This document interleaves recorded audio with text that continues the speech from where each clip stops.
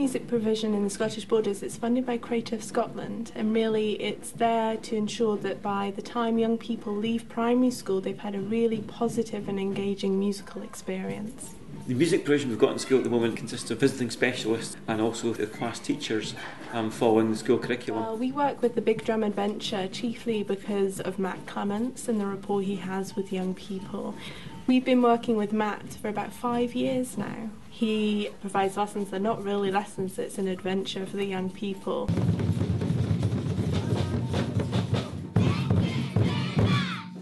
My name's Matt Clements. I'm a performer, a musician and an educator. I work down in the Scottish Borders delivering the Big Drum Adventure project.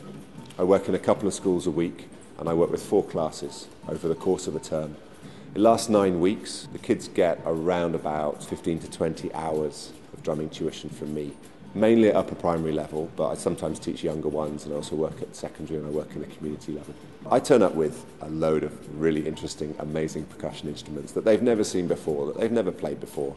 I take them through the process of learning how those instruments work, all the techniques. So they're learning to move and shake on the kashishis. They're learning hand drumming, hand shapes. Then they're using sticks and mallets. I also get them making their own sticks, so they get to take practice sticks home. I use music as a springboard for a child's interest in other wider learning. This can include maths or science, geography, physics, literacy, poetry. As a result of the Big Drum experience with Matt, I've noticed that some of the children, their listening's improved, their attention's improved, their ability to respond to non-verbal communication's improved as well. Matt uses a great deal of that in his lessons, and I've adopted some of his techniques in my lessons as well, and they've worked really, really well with these children. And one thing that I've really noticed and I've really liked is the way that they have to do a teamwork, and Matt's really good at encouraging them to look at people to help them. Quite often, when they started, they were all, oh, I'm drumming on my bit and I'm doing it all by myself, and they weren't really aware of what was going on around them.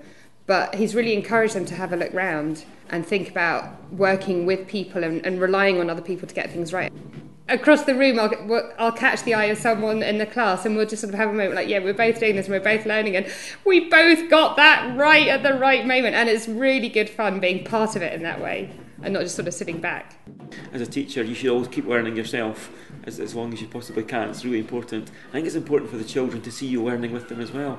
Schools are busy and pupils have a lot thrown at them. Teachers have a great pressure on their schedule. I'm using the children's enthusiasm for my subject material, which allows their inquiry into all sorts of other areas. Obviously he has his big drum adventure and he has it all in his mind where he's going to go with it and what he's going to do with it. And we've just kind of come in and said, we love that idea, but by the way, we'd also like you to do this, that and the other. He's just been brilliant going, yep, let's do it, let's try it, let's give it a go. I think the children do respond differently in music lessons, and I've seen some of them who are a bit quieter and a bit more reticent perhaps in class, and in the music environment with Matt, he tends to bring up that side of their personality, and I think they're perhaps more confident and more expressive when they're working in the Big Drum experience.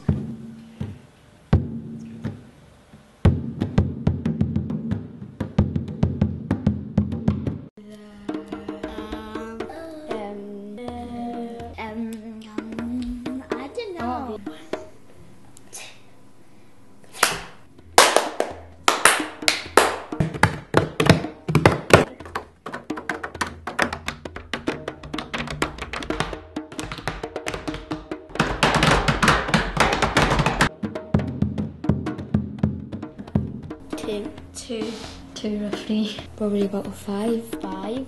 4 or 5. 6 or 7. 8. I think 8 as well. 9. I think I'm 8. I might be a bit more, but I think I'm 8. Yeah, I might be a bit less or more, but I think I'm 8. There are a few who have really, really taken to it. There's a couple who have sort of, I would say, maybe not quite so academic, but have just loved being able to pick up the patterns, have loved being maybe slightly better at doing the patterns than some others, and have liked the fact that they've then been put in a role where they lead a wee group, or, you know, they're referred to as the one that you watch if you're not quite sure where you are. The children are really excited about the final performance. It's going to be in the village hall at night time. Their parents, their grandparents, their friends will all be there watching them, and I think they're really keen to showcase their learning so far. our performances tend to be, and at Christmas time, tend to be quite traditional in nature, and I think this year's a big departure from that. And I think just the whole novelty of doing something that's going to be like a big show, and we're going to have a huge audience, and everybody's going to be doing it. It's, there's not going to be like one person doing their solo part or the lead character. It's just a whole involved, everybody getting a chance, and I think that's going to be quite fantastic.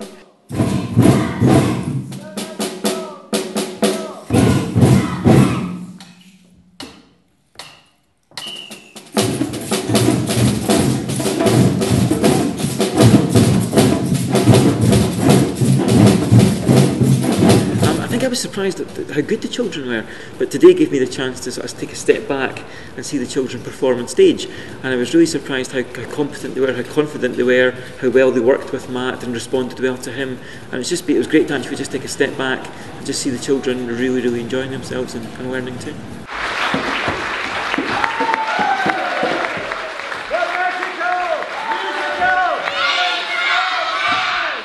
I think because we're so confident and so comfortable doing it, that the children weren't nervous at all. They were just really, really excited to do it.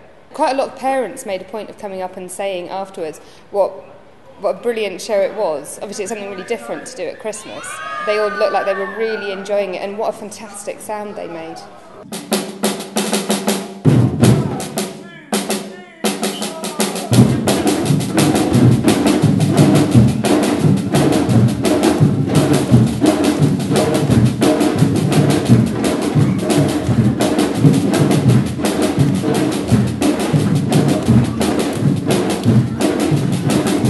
They would absolutely love to do it again.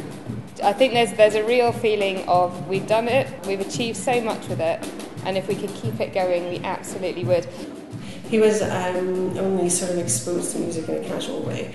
He hasn't done any lessons particularly, but he's been drumming everywhere since it started. So drumming on the table and the lamps and trying to figure out what different sounds he can get from different things around the house. And the children have really enjoyed sort of learning about the different drums and things as well, and the different instruments that I don't know anything about. So they've thought it's been great coming home, telling me about something that only they know about, and they can teach me. So.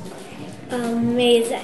It was so good, and it was so good to be out there and just showing everyone what you're proud of. And drumming is one of these things that we can quite easily adapt it for the classroom in any case. We don't need lots of specialist equipment. It's nice to have, but we can do drumming with pencils, with fingers, with homemade drumsticks. So drumming is something that I think we can carry on in the curriculum even after Matt sadly goes on to work elsewhere.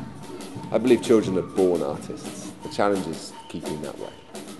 When you make music, there are changes in the brain that are incredibly useful in ways outside of just playing an instrument. It stimulates emotional centres, problem solving, linguistic, mathematical areas, the connections between the two sides of the brain. And this equips kids to succeed in lots and lots of different areas. And you can really see them develop and grow. So the feedback we get is hugely positive, especially from pupils and their parents, as well as class teachers. Parents note how engaged the young people are, and they find it so much fun that they don't even know they're learning sometimes.